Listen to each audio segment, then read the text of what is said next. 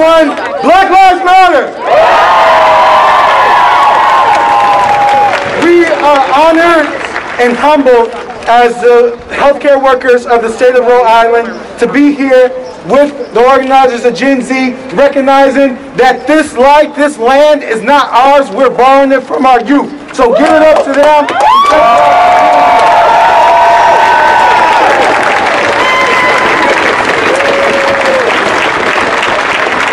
It is imperative that every one of us recognize the significance of this moment.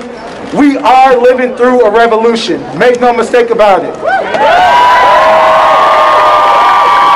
Myself, on behalf of the other healthcare workers who marched here today, we're honored, we're grateful to be here. We had some remarks from a couple of our colleagues that wanted to speak, so I'd like to introduce them up right now. We have Erin Baroni here.